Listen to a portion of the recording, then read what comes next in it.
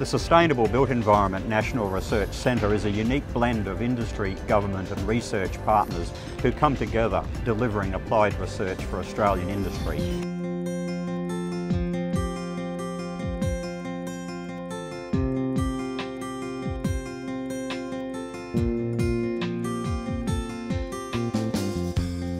New Generation Rollingstock is a $4.4 billion project which will give us 75 new 6-car sets for Queensland.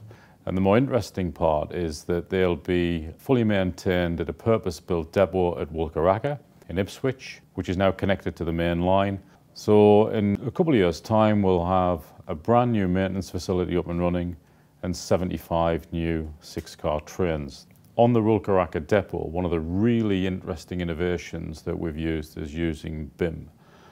And on that, we had an interactive model so that before we actually dug any holes in the ground, we could tell where the essential services were and make sure that they didn't interfere with any of the other building services.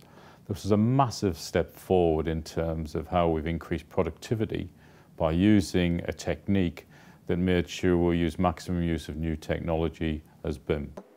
BIM and digital engineering, as we have it in Laing O'Rourke, was not a requirement on the project. It is a technology that we as Laing O'Rourke use as a unique differentiator and a unique offering to our clients. We utilize the technology to manage risk, interface risks, design risk, construction risk and everything else. And by being able to visualize an environment before construction takes part of that piece of work, you can make the informed decisions against that piece of infrastructure or permanent works.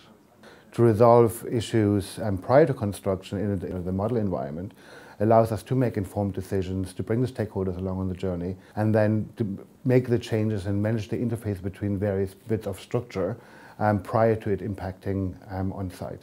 2D doesn't do that. 2D gives you a good chance to achieve maybe 80% of issue resolution, but that 20% still reflects into standing still on site or unplanned works, and unplanned works are usually where accidents happen because you're doing things that you're not foreseeing.